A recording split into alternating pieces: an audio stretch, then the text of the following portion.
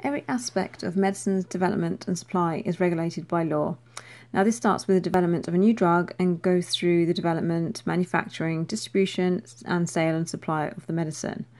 So the focus here in this particular lecture is very much on the development and manufacture, but we'll briefly look at distribution as well. So it takes an average of about 10 years for a chemical compound to go from the lab to the pharmacy shelf as a medicine.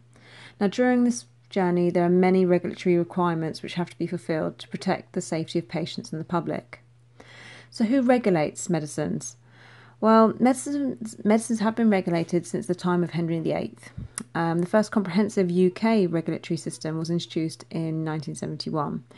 Now, they were introduced as part of the implementation of the requirements of the Medicines Act of 1968, and basically introduced the need for licences to be issued to provide authority to people or organisations to carry out the whole range of activities associated with drugs. So licensing covered the manufacture, sale, supply and importation of drugs. Now, under the 1971 regulations, it became unlawful to engage with these activities except in accordance with appropriate licences, certificates or exemptions. So basically, the regulations stopped people doing any of these activities unless a licence had been granted. And in issuing the licence, the licensing authority, they have to be satisfied as to the level of risk to the public and patients. Now, medicines regulations was also an early activity of the European Economic Community of 1965, and UK requirements have always matched European requirements. However, now the European Community legislation now takes precedence. Now, regulation focuses on the key aspects. Basically, is the product safe? Is the product of suitable quality? And is the product effective? Does it do what it claims to do? The balance between safety and effectiveness can be difficult. In an ideal world, every drug would be 100% safe, but that's not the case. So we have to work on the balance of risk against benefit, with a clear emphasis on benefit outweighing the risk. So if we consider cancer treatments, now people use them because it makes a difference between living and dying. However, they can make the patients very ill and they increase the risks of infection. So we can see from this example that not all medicines are 100% safe. Now, key organisations are involved in regulating medicines, and they are the Medicines and Healthcare Products Regulatory Agency, the MHRA, and the European Medicines Agency, the EMEA. UK is the licensing body for the MHRA is the licensing body for the UK, and they work closely with the EMEA.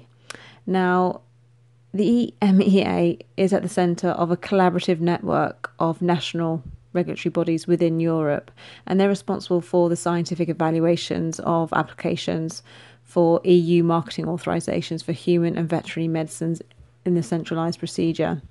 Now, the centralised procedure, what happens is companies, they submit a single marketing authorisation, otherwise known as an MA, and they submit that application to the EMEA. Now, when granted the marketing authorisation, it's valid in all EU member states, not just in singular countries. Now, this centralised procedure is compulsory for certain medicines. For example, you've got the high-tech biotechnology treatments, and they include such things as gene therapy. They also include medicines to treat specific conditions, for example, HIV/AIDS, diabetes, cancer, and neurodegenerative diseases. And they are also compulsory for orphan drugs. These are medicines that wouldn't normally be commercially viable because they've been developed for rare diseases occurring in fewer than 5 in 10,000 people. So the centralised procedure ensures that these important medicines are automatically available in every EU member state rather than in individual countries. Applications for medicines which don't fall into these categories can be submitted to the EMEA as long as the medicine concerned is of significant therapeutic, scientific or technical innovation. Applications outside of these are processed by the national authority, the MHRA. Now, the MHRA they cover around 20,000 different medicines available in the UK, and they have marketing authorisations granted by the MHRA, and they've only been granted when the product has met high standards of the three vital components of safety, quality, and efficacy. So how does a product get a license? Well, the marketing authorization is required before any medicine can be used to treat patients in the UK. And the starting point towards getting that marketing authorization is that the company or the producer of that medicine needs to have permission to conduct a clinical trial. Clinical trials, the results are produced to the MHRA and they are assessed by the MHRA. If the results are acceptable, then the product is given a marketing authorization or a product license. A key document that's required as part of the licensing process is the Summary of Product Characteristics, the SPC, and they are available online for many drugs on this particular website.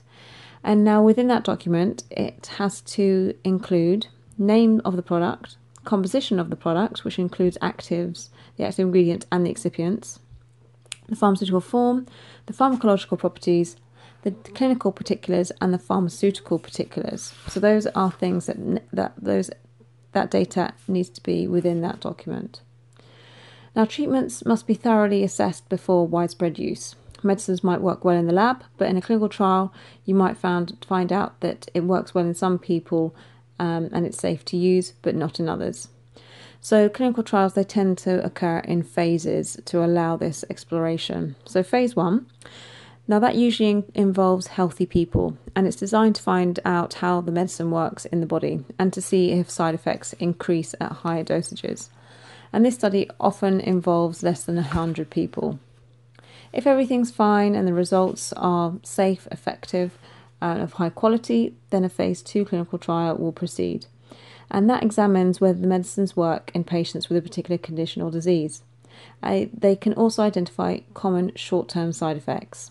And the size of the cohort, so the size of the population that's tested, is around 700 people.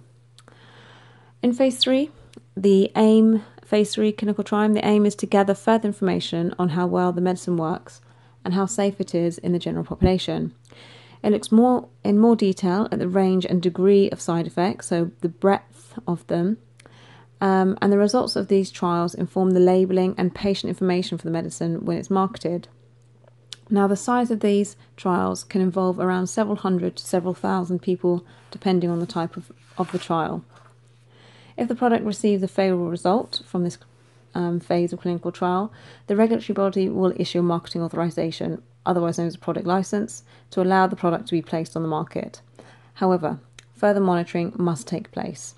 So the monitoring, which is the post-licensing, it's impossible to know everything about the side effects of a drug when it's first licensed, okay? Because it's been tested in potentially thousands of people, but it can end up being used by millions amongst the general population. And different people react to the same medicine differently. Some rare and unexpected side effects may only occur after the medicine has been in use for several years. Now, manufacturing problems may also arise, and counterfeit medicines may also enter the supply chain. So there needs to be that monitoring to see if those occur. So who's involved in the monitoring? Well, there's several routes by which problems can be flagged up. You can have phase 4 clinical trial, and that's information supplied by manufacturers from phase 4 clinical trials can show that there have been issues. The phase 4 clinical trials are carried out after the product has been licensed, put on the market and prescribed to patients. These trials, they generally look to find out more about long-term harms and benefits of the medicine and discover new uses for it. Other routes by which problems can be identified, we have this reporting scheme which reports on side effects, and that's the yellow card scheme. We can get alerts from healthcare professionals, and that's via the black triangle. Research can be carried out on anonymised patient records. There could be quality checks on products by the MHRA, or you could get tip-offs about criminal activity, so for example counterfeit medicines. So going back to the yellow card scheme, now this is a rapid detection and recording of adverse drug reactions, and it's of vital importance so that unrecognised hazards are identified promptly and appropriate regulatory action is taken. Healthcare professionals, coroners and the public can report ADRs, so that's adverse drug reactions, to the MHRA by using the yellow card scheme. There is a website where the actual yellow card form can be found and is completed. The yellow card scheme, even today, receives more than 20,000 reports of possible side effects each year. And to give you an idea of how that's grown, 500,000 reports were received in the scheme's first 40 years. So we're still seeing a large number of reports. Now the black triangle, so if you open your BNF and you find a medication that's just recently come onto the market, you may find it has a black triangle next to it. And that's given to new chemicals and vaccines when they're put on probation for 2 years. And the monitoring of drug safety is commonly referred to as pharmacovigilance, and all side effects should be reported to the MHRA. If there are quality or safety concerns, then manufacturers are legally required to report any important defects in medicines. The action taken is determined by the scale of the threat posed to the public's health. Now, warnings or alerts can be issued about defective medicines and side effects associated with medicines, and you can often see these in practice. They get issued via communication systems, so either via email, you get notifications, you can get faxes, and various other means. So the different types of alerts. So a Class 1 alert requires immediate recall because the product poses a serious or life-threatening risk to health. Class 2 specifies a recall within 48 hours because the defect could harm the patient but is not life-threatening. Then we've got the Class 3. That requires action to be taken within 5 days because the defect is unlikely to harm patients but is being carried out for reasons other than safety. Now, something like that could be the wrong information on a patient information leaflet, or the box has some defects that the medicine is in, something like that. And Class 4 alert, you would advise caution to be exercised when using the product, but indicate that the product poses no threat to patient safety. So that covers the marketing licensing of medication. There are other licenses which cover activities around manufacture and distribution. So obviously they would be called the manufacturer's license and the wholesale dealer's license. So the manufacturer's license covers those bodies who look to produce medicinal products. They obviously need a license issued from the MHRA. When the MHRA are assessing as to whether they should issue a license, they consider the operation of the business, the premises, the equipment, the qualification of the person in charge, and the arrangements for record keeping. All of these must comply with the good manufacturing practice requirements. And once all of these have been met, the manufacturer's license can be issued. The other license, which we will come back to in a later lecture, is the wholesale dealer's license. Now, once manufactured medicines need to be distributed to pharmacists or other places that can sell or supply them to the public, you would need a wholesale dealer to undertake that activity. So wholesalers also need a license.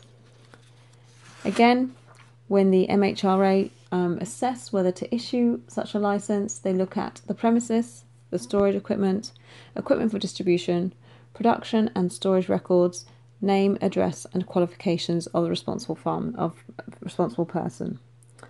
So this gives you an overview of the licensing around the manufacturing, sale and supply of medicines in the UK. We've seen that there is both a European authority and a UK authority that regulate these activities.